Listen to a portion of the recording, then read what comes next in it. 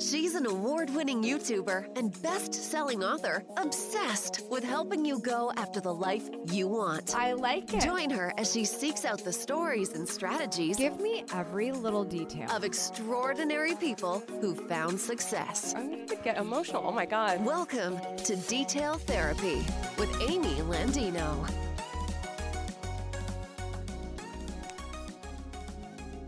You can't be scared of uncomfortable situations. You have to be willing to step up and make your voice heard and make it heard in your way, right? If you're ultra feminine, that's okay. If you're, name it, like whatever areas that bring diversity and make you have to own it. Good morning, good life. Welcome back to Detail Therapy. You just heard a little piece of my conversation with Lisa Song Sutton. In this episode, we're talking about diversifying your life. Lisa has dabbled in literally every type of business venture, whether it's modeling or running for Congress. So we're going to talk about what that's been like and how all of those areas of business and personal branding and all the things have played a role in her life and following her passions. Also, giving back to the community. The best way to feel connected to the community around you is to do your best to bring your own personal type of value to it. What do you bring to the world that is valuable, and how can you give back with that? We're going to talk to Lisa about how she has done that. And also being a woman in a man's game, from politics to the workplace. We as women still have to prove ourselves and our worth. What has Lisa's experience in this been? We're going to talk about just that. We have a lot to get into today, but for those of you who are new to the show, my name is Amy Landino and I will be your host. I'm a YouTube creator, podcaster, business coach, public speaker, and best-selling author. I'm here to help you go after the life you want. You can find out more details by visiting youtube.com/AMYTV. Well, happy December to you. Very exciting time here at Gatlu House, my business where we do all things videos and podcasts and media. And today we are counting down the moments to a book as well. If you have been under a rock in this podcast experience, then you may have missed the fact that Good Morning, Good Life, the book, will be coming out on December 10th, which is just a week away from today. So we're actually going to probably chat a lot more about this next Tuesday, so I won't nibble on your ear too much about it. But if you would like more details, I highly suggest you go to goodmorninggoodlife.com. This is a really wonderful moment coming to fruition. Lots and lots of steps and things, and a book taking so long to come together is finally happening. And I'm just over the moon. So it's a very holly jolly holiday season for me. I also want to give a big shout out to the sponsor of this episode of Detail Therapy, and that's our friends at Four Sigmatic. They're having a killer Black Friday sale at the moment. I'm going to tell you a little bit more about that later and why you might want to try some mushroom coffee. And finally, a quick shout out to our friends at MGM International. As you are probably aware, if you've listened to a lot of season 3 of Detail Therapy, I interviewed some fabulous women at the Women's Leadership Conference, and today is no change to that. Lisa was one of the fabulous women I got to sit down with, and my goodness, when you hear her resume, you're just going to be blown away and so excited about this chat. So keep in mind, we are in a lively environment. There might be a little bit of background noise, but I promise you it is worth it, so stay tuned. And well, with that, let's just get into it with my next guest. Lisa Song Sutton is an American entrepreneur, philanthropist, and published writer. She has had just a ton of different experience in business, from real estate investing to even retail and food and beverage, including Las Vegas's #1 alcohol-infused cupcake company, Sin City Cupcakes. Lisa currently writes and speaks about entrepreneurship and business, and no big deal, she was Miss Nevada of 2014. So with that, let's get into it with Lisa. Lisa Song, welcome to the show. Thank you so much for having me. Why do you do what you do? I love providing value to people, whether it's in the real estate industry, food and beverage, swimwear, e-commerce, name the industry. I just really enjoy providing value and having a good time with it. I mean, and you're kind of been all over the place, I'm not going to lie. So you're former Miss Nevada, yes. 2014, right? Yes. And now you're running for Congress in Nevada District 4. Correct. That's like, that's a lot of different things. There's probably been some things in between. Sure. how do you become Miss Nevada? Like, I don't know what this life is like. Like, how does that trajectory start? Yes. Well, so I have a modeling background. I modeled during college and grad school. And so when I moved to Las Vegas, I moved here in 2010 and I was just, working my day job at the law firm, started my first company in 2012 with Sin City Cupcakes and realized Nevada's home. This is where I have roots. I have property here. I have businesses here. And I've always been someone who's involved in the community. That's something from a very young age my parents instilled in me. We always did volunteering missions throughout town. And so that was something that was important to me here. I wanted to make sure I gave back to the community. And through that, I saw an opportunity through pageantry to really kind of step it up and utilize the sash and crown as a platform to bring knowledge and to bring attention to these nonprofits that needed some attention brought to them. So when I competed, I was the shortest contestant and the oldest in the Miss division my year. Oh, wow. So 2 strikes, right, against me. And my first runner-up the year that I won was the first runner-up the previous year. So everyone said it was her time. She put in her dues. She had a relationship with, the executive director. You were she definitely knew everybody. Not the favorite. Like I was the dark horse. Yeah, wow. I was the dark horse coming in, and I was like, you know what? I just have to outwork everyone, and I need to focus on my strengths, right? So I'll never be 5'10", as hard as I try. That's not gonna happen. Yeah, as hard as I try. And I was like, okay, I'll focus on my strengths then, right? I hired a pageant coach. And we just really drilled down and kind of took it apart the same way you do a business, right? Like, what are the actionable steps that you can take to get to your ultimate goal? If I want to win, what are the 4 areas of competition? Swimsuit, evening gown, onstage question, and interview. They're all weighted evenly, 25%. So if you really think about it and break it down, 50% of your score in the pageant is talking. Oh, interview gosh. and onstage question. You guys, are you mind blown now? Yeah, I think I'll try this. I think I might just try to be Miss Ohio or something. I might be too old. I'm too old. You would rock it. So interview and onstage question, right?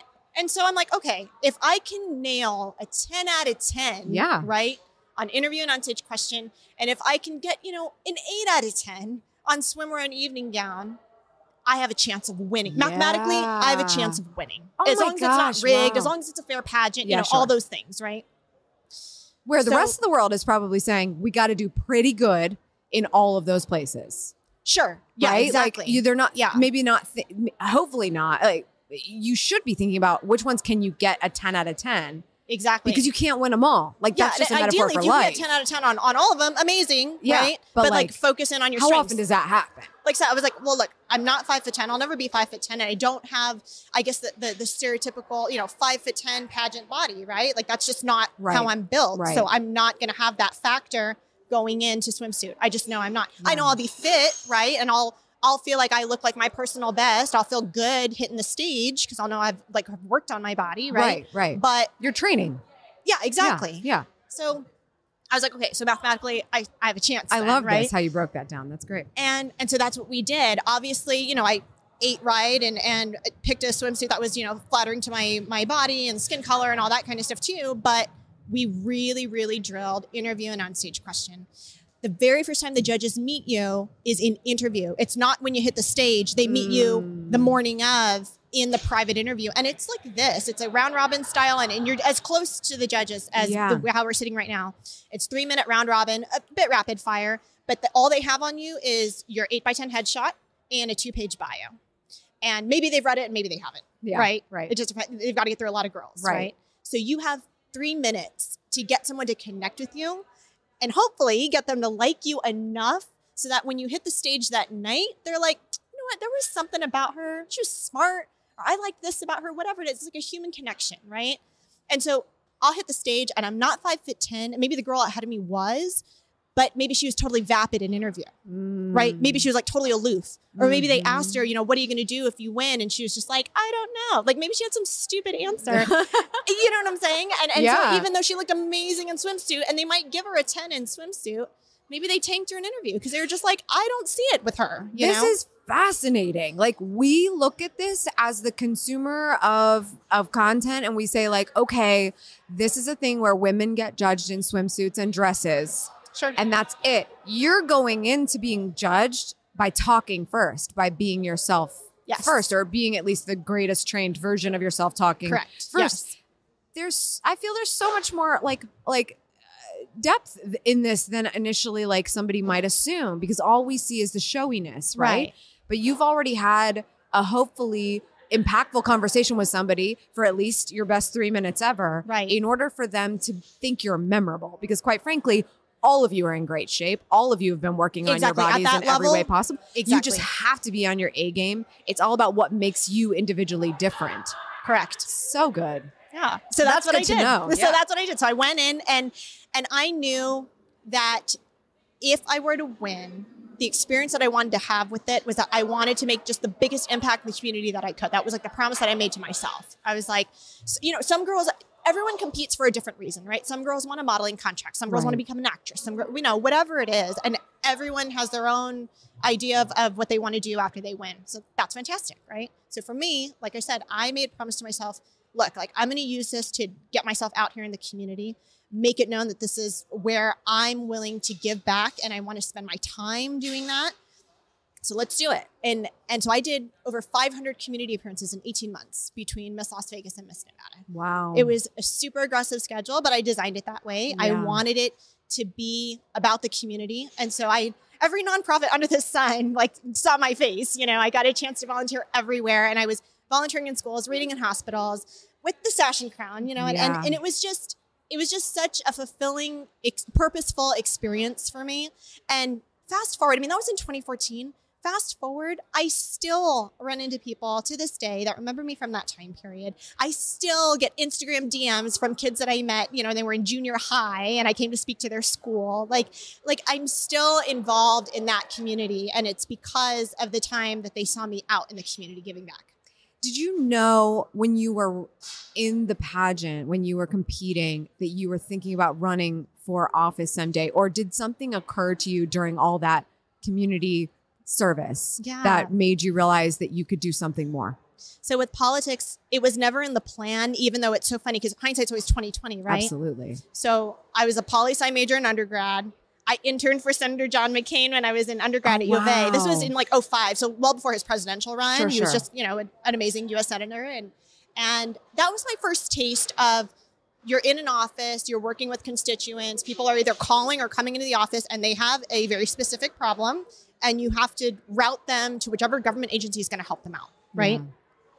So that was my first taste of that. And then I realized, you know, fast forward, I'm Miss Nevada, I'm out meeting people, I'm talking to people, talking to the community, and they're telling me about their problems, and then I'm figuring out which nonprofit to route them to, right? So there's been a lot of the same kind of community assistance, public servant type of ties, and yet I didn't put it all together until last year.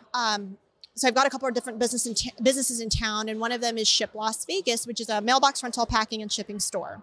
And we opened our second location last year, and we opened it in an area of Northeast Las Vegas that, you know, vacancies on both sides of us, an area of town that I have friends who work for Metro for the police department, and they were just like out of concern. They were like, Lisa, don't open up here. Like it's a dangerous area. We call this the Triangle. It's the longest lead times, a lot of calls. You know, just, you don't need to open here. Like, just don't open here. And that's what, you know, they told me and told us. And I was like, okay, thanks guys. Thanks for the vote of confidence, you know? And, I mean, we checked out the neighborhood, and it did have a lot of crime in the area. And I had a discussion with staff. I talked to my parents, and I was like, look, like, let's give it 60 days. If we get robbed in the first 60 days, I'll just shut the store down. Like, this is silly. I'm not going to put people at risk, you know? And so we opened the doors, and the very first customers, the day we opened the doors, were these two little old ladies, lived in the apartments across the street. And they were so excited to have a place to buy stamps. There's like these like old school ladies. They pay their utility bills with a check and an envelope and a stamp, right? So they need a place to buy stamps, and two, a place to securely mail out their mail, right? Without us, without our store, they have to take a bus. They don't drive. They have to take a bus to the closest post office, which is on like East Cary for them, which is like so far. It's like a half day's journey on a bus. It's unreal. So that set the tone for our presence in the neighborhood. That store has now been open almost 18 months. Wow. And, you know, knock on wood, we haven't been robbed. We haven't been vandalized. We haven't had our windows broken in like other buildings. We haven't had graffiti on our doors like other buildings. And it's because we've set the tone with the neighborhood of letting them know, hey, we're here to help and we're here to provide value, right? We're here to sell you stamps and copies and notary and, just and provide all you place. can do is be that version of you no matter what. If something were to happen, God forbid, it's not your fault. It's something that someone else is like going through, and this is their chosen outlet, and we just hope that would never happen. But what good does it do us to say like, oh, this is probably going to happen, so like we shouldn't even go there? You're taking away from a community, right? That doesn't help anybody. That doesn't help anybody. I totally agree. And so I'm so glad that we put ourselves out there and was just like, you know what, let's just see what happens. Let's be safe about it. We've got the security cameras and all the things, but we're like, let's be safe about it. But we have to at least try. Yeah. We have to at least try. And if things go sideways, then they go sideways, but we have to at least try. Yeah. And so like I said, that set the tone. But then it made me realize, being in there and speaking to our customers and just asking simple questions like, hey, so where do you guys buy your groceries? Because like I said, vacancies on both sides of us. And I noticed, driving down Craig Road, there's no grocery store on Craig Road. And it's pretty far from the 15, which is the highway. So I'm like, if this is how far I drive and like I have a vehicle, right? I'm not on public transportation. So I asked, where do you get your groceries? And they were like, oh, we buy them from 7-Eleven. We buy them from the Mini Mart. Yeah. And I was like, oh, wow. Yeah. And so I started making some calls and I called around to, different elected officials' offices. And look, I'm sure they're busy. I know they've got a ton of other things going on, but basically I was getting the same answer, which was, we have competing priorities and, thank you for letting us know. And thanks for, trying to help out the community. Sure. And that was that. So like that was something that was weighing on me, and it was just something I'd noticed and just realizing there's just a lack of resources in general in the area. And then one of our business neighbors is the VFW. My dad's a Vietnam veteran, military, like near and dear to my heart.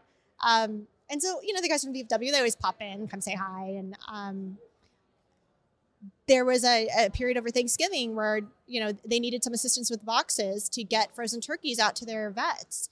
And I just really felt like there was more that the community could have done. Like, I didn't feel like they had enough infrastructure there to help them out. And in speaking to, some friends of mine who are elected officials, and they were just like, Lisa, like, there's a way to put in a veteran affairs office in that area for as close as it is to the VFW and the VA, and the base, there's a military base right there. Like, there's a way to put in a veteran affairs office in that area that could really assist that VFW. Like, there's mechanisms for this kind of stuff. You just have to be in the position to be able to do it. Right.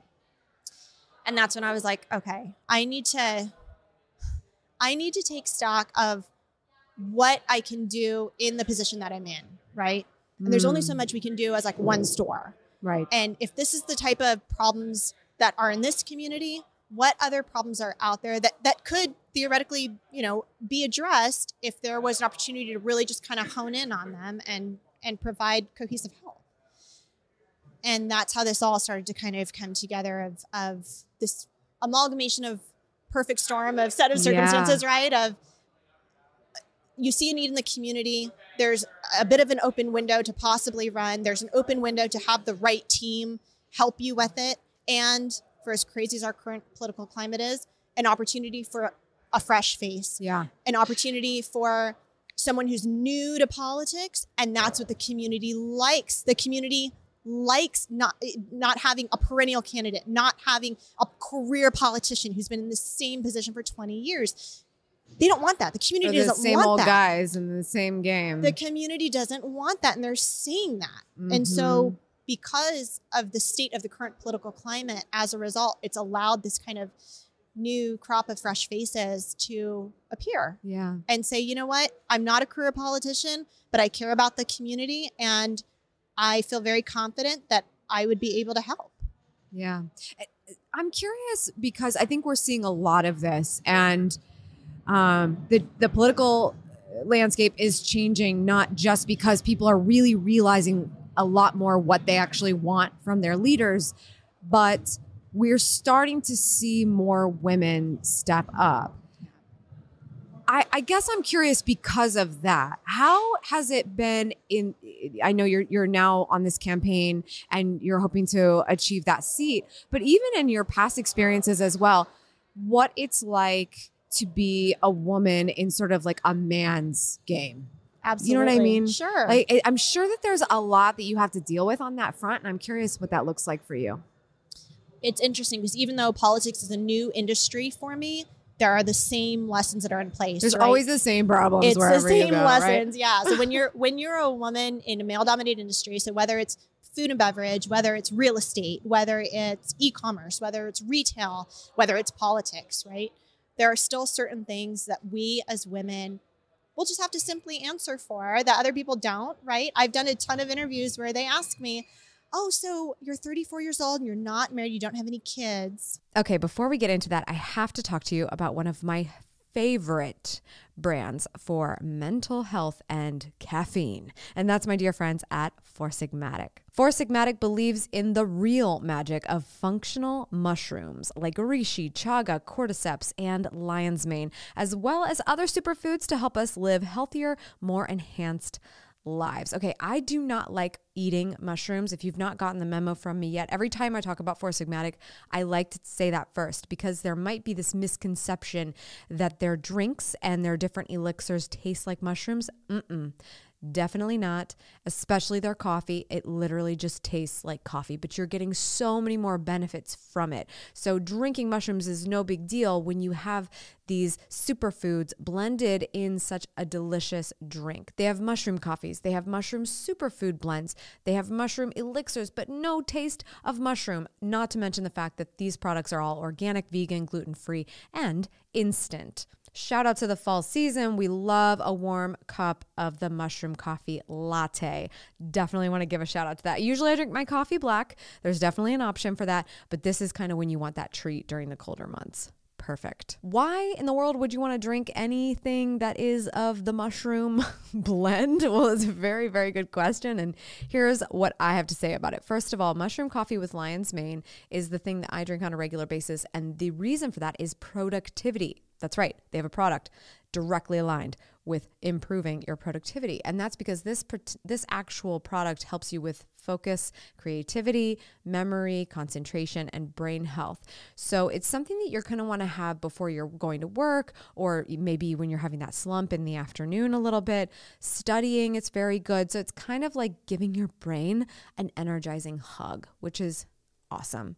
If you're more looking for something that's going to set you up for an active day or an active type of moment, like going to the gym, they definitely have a great option for that too. And that's the mushroom coffee with cordyceps. So this is more for performance before a physical activity or a pretty busy day. This is a super exciting time to be online shopping because, as you know, it's that Black Friday time of the year. And so the cyber sale for Four Sigmatic is going on right now. And so you can try one of their products or many of their products for a huge discount through December 5th. If you haven't been online lately or checked your email, then you may not know that it's that Black Friday time of year. So you definitely want to check out Four Sigmatic's cyber sale if you want to give their products a try. Right now, you can get them for 20 to 50% off. And if you use the link specific to those who listen to Detail Therapy, you can get an additional 15% off. So all of that will be linked in the show notes. Make sure you apply that discount code so that you can get that additional 15% off. The link for you to use is in the show notes. And again, 20 to 50% off plus 15%.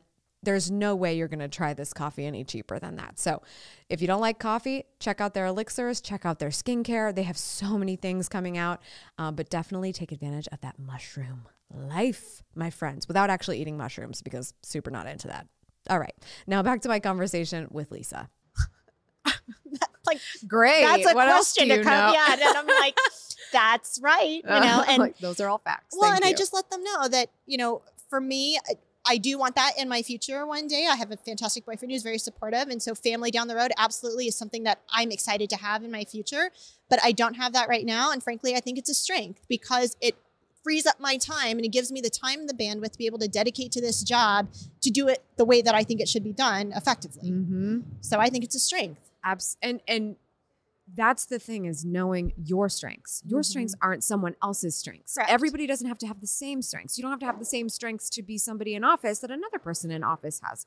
It's about knowing what yours are, leaning into them, and gut checking that, that this is the life plan that is working for me at this moment. I'm happy with this. And I have this goal. I'm trying to go after that thing. So I'm going to do that thing.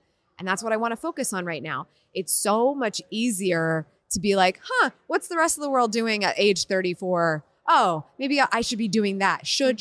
And we should all over ourselves. And it's like, why? Exactly. But everybody wants to be able to put you in a box. And I imagine that is a continuing theme in what you're doing right now, is how do we put her in a box so we can understand? And that is just one big unfortunate way that it happens. That has to define how good of a candidate you would be, how good of a businesswoman you would be, how good of a woman you would be.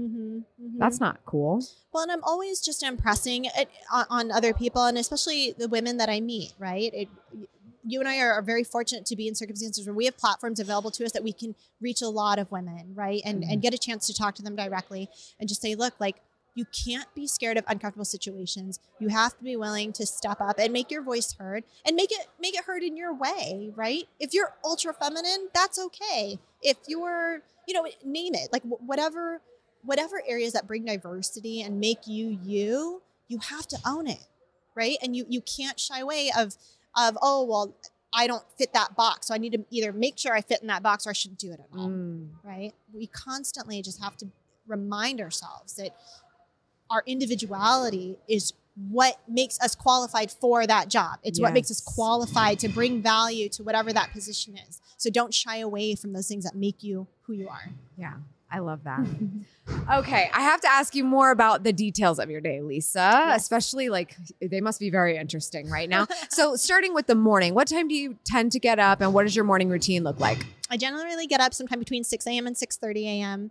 I get up and I have 2 Welsh corgis named Kimchi and Cupcake. Oh, they're the cutest. Oh, I love that. They generally just like to sleep in. Otherwise, I will like let them out in the morning first thing. But usually I'm up before them, and they just kind of like lay in bed and they're like watching me get up.